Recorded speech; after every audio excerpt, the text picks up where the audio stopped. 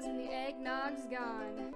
Hallelujah, everybody say cheese. Merry Christmas from the family.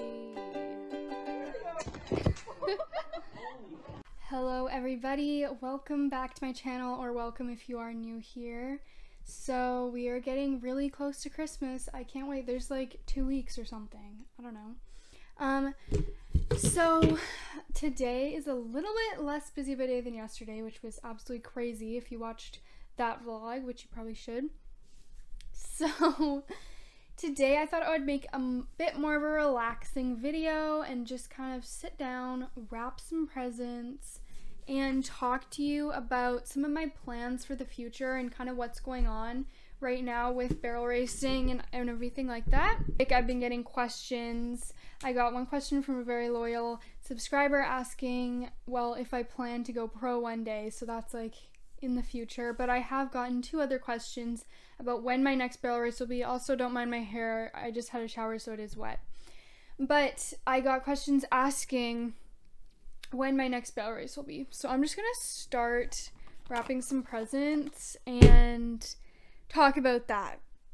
So currently right now my thing is I didn't really expect to be here, so I actually didn't even buy a membership. Like, so where I live, the 2021 season for my local barrel racing jackpot association, it actually starts, like, the 2021 season actually already started in like July or August or something, which is kind of weird, I guess. Kind of weird. But so I never bought membership, and yeah, I could have gone and bought one, but with the COVID, like, and I know I won't be here for the entire year, it seems like a bit of a waste of money, since I don't know how many barrel races I would be get to go in.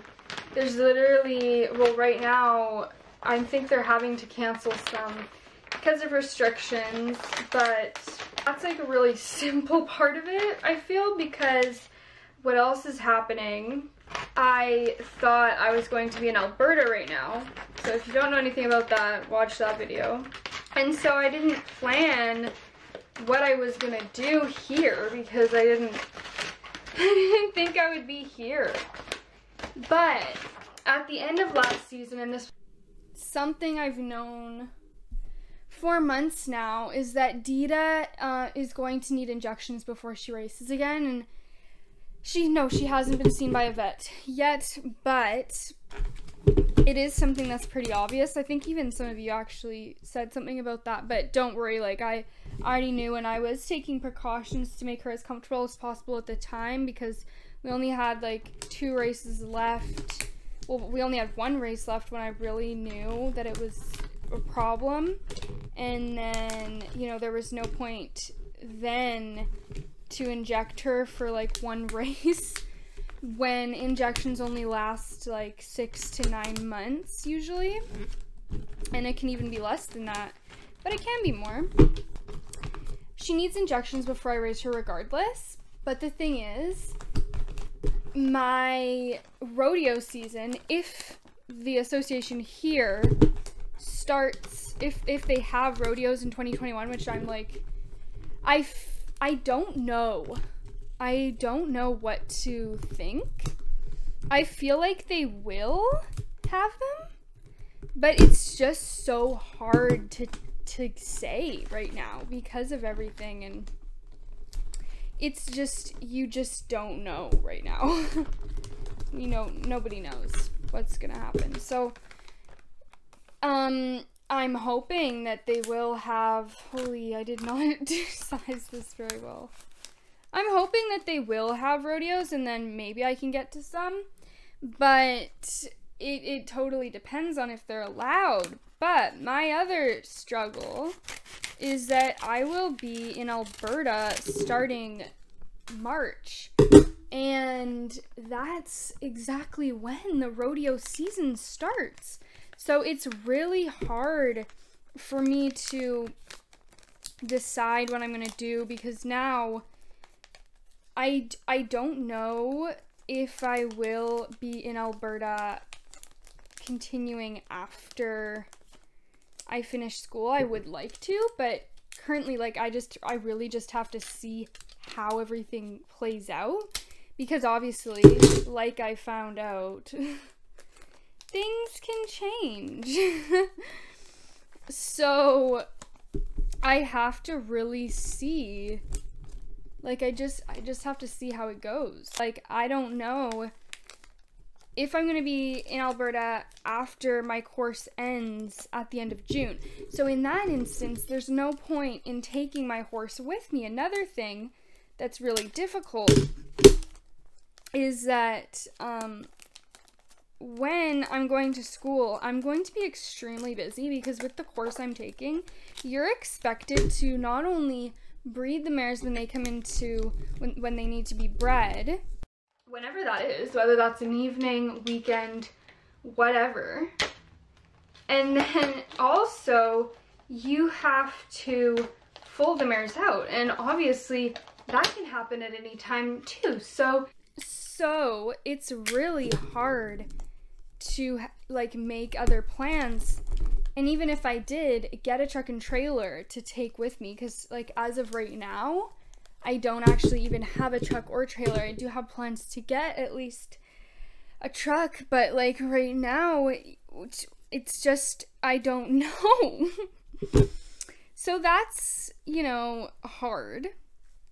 But apart from that, like, even if I did get a truck and trailer, I don't know if I'm going to have the time. So what I'm thinking, what I'm kind of leaning towards with barrel racing in 2020 is, if you recall, I talked about it in a Q&A that I made a while ago. So if you have not seen that, watch that. What I'm thinking is I would really like to work on Nintendo and spend some time riding him. So I'm thinking about whether or not it would be worth it to even send him to a trainer for a month at probably in February or even for March while I'm getting settled in Alberta, and then I can start riding him after that when I'm there, and then he'll also be, you know, ready to start being patterned and stuff or whatever. The thing about him is that he's a difficult horse, but he is Super Stakes registered, which means that if I took him to who would be Derby, you know, not a lot of horses are registered with Super Stakes, and so it's kind of an advantage to be able to run for extra money. And since I have a horse that is, I don't know if I want to just put that to waste. So it would be kind of cool, since he's already in Alberta, to start riding him and seeing what we got. This is like the present that I wrapped. Seeing what we got, seeing if he is gonna excel, you know, what kind of horse he'd be. I mean, because I don't even know if his style would like match well with mine. Like, I just don't know him because of circumstances that I haven't been able to get to know him. So it's so tricky, but it would be fun to get his start out there racing a little bit, or even just like exhibitioning, you know. Then instead of taking Dita up there and paying a bunch of money to have her hauled, or, you know, risking like breaking down on such a long drive. So this is for my little sister. I could just have that horse, because I don't think I'd be able to afford board on 2 horses, especially if I am going to be so busy and would need to do full board. It's just like really difficult. I don't know. There's a lot of things to think about, a lot of things to consider. But going back to that, so I'm going to be in Alberta for at least 4 months. If I stay somehow, it's like, I don't know, I would probably have to sell Nintendo, because I don't think I'd be able to afford board on 2 horses. And then obviously if I do stay, I would have to bring Dita up. Like, I would need to. That would be a necessity. If I did that, I would probably have to sell Nintendo, because like I just said, yeah, it would be too hard to have 2 horses, but and then I would just have Dita up there doing whatever situation that I would plan out by then, whatever.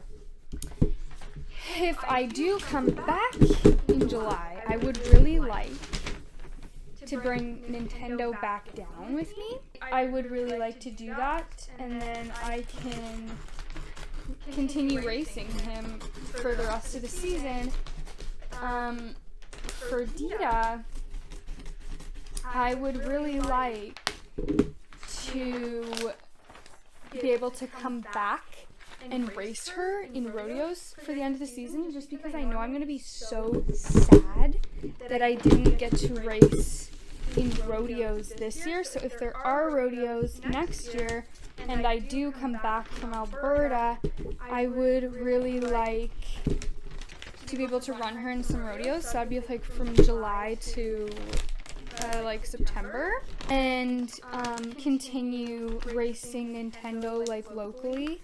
So, but in order to do that with Dita, then that means I would have to get somebody to get her in shape eventually, like start getting her into shape so that I can rodeo when I come back.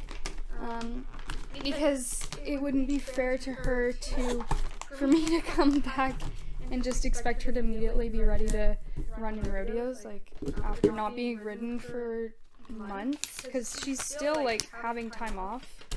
So I don't exactly know when she's going to be getting back into work. I have not planned it yet. Yeah, I don't want to get her in shape because I don't want to make her sore, her hocks sore, so I don't want to be riding her. But I don't want to get her hocks done, so I don't know when I'm going to be able to race her. So that would probably happen in the late spring, early summer. If I do plan on racing her in some rodeos. If there's no rodeos next year, she's probably going to get the whole year off, which makes me wish that I bred her. It is what it is, like there's nothing I can do about it now, but so to outline that a little bit simpler than I just made that, because I think I made that like extremely complicated. Ideally, I leave Dita here when I go to Alberta in the spring of 2021. I send Nintendo to a trainer for all of March. I start riding him in April. I get him going nice on the barrel pattern, bring him back to BC, race both Dita and Nintendo for the end of the summer, middle to end of summer. Then take them both back to Alberta in October and live there and pro rodeo that year. But I would need to get a truck and trailer and do a lot of work with my horses, because Dita, like, she just had her teeth done. Nintendo will probably need his teeth done when pretty soon. She will need injections. And so those are things that I need to consider. And then, you know, board on horses. I would need to get my businesses like going really well in order to like be able to afford all of that. So yeah, there are a lot of things that would need to happen in order for my plans to go the way that I really would like them to. But that's kind of my vision that I would really like to happen. Will it happen? Anything could happen. Anything's possible. So here's the next gift that I made. And here's this. But for right now, and it's not like I want to be taking a big break from barrel racing, but just because of how things in the world are and how things are with my horses and how everything just kind of is falling together, it's just a break.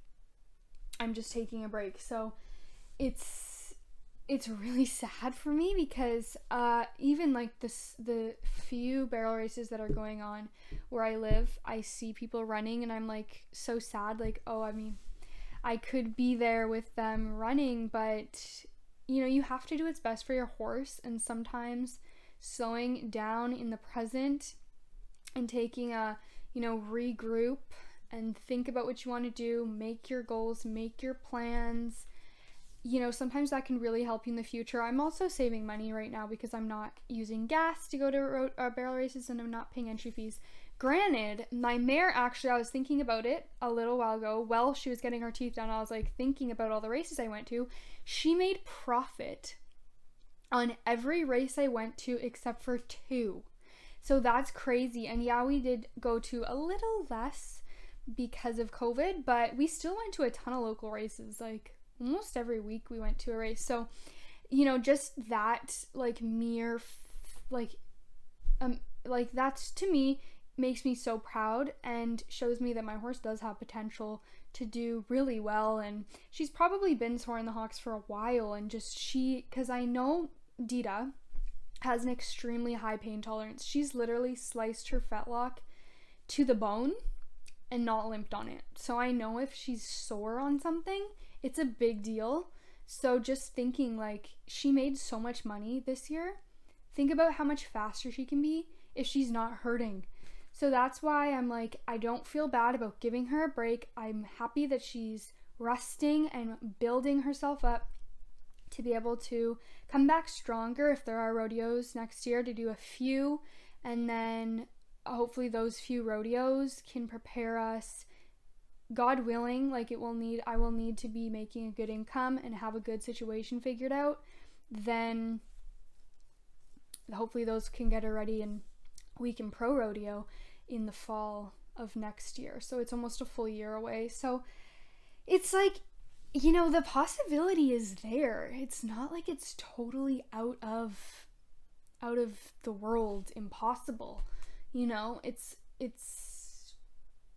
I can see it on the horizon if I really tried. But with Nintendo too, like even if I start racing him and he's doing good and I decide I want to sell him, that's not a bad thing either, because then maybe I can buy a trailer. Maybe that'll bring me somewhere else. But it would be nice to have him as a backup horse, and I really do like him. He has Corona Cartel, Mr. Jess Perry, and I think it's Dash for Perks on his papers, so he's bred to do it. He's, you know, catty, he's quick. I feel like he would be a really good indoor horse because he's really small and Dita's quite large. So that's kind of where I'm like at, thinking they would be a good mix together. But anyway, so I'm rambling. Obviously, talking about barrel racing, I'm very passionate about it, so I can keep going forever. But I think that that's probably good for this video. I did get 2 cute presents wrapped for my sister. Don't worry, she's not subscribed to this channel. So anyways, thank you so much for watching. I will see you all tomorrow. Happy holidays. Hallelujah, everybody say cheese. Merry Christmas from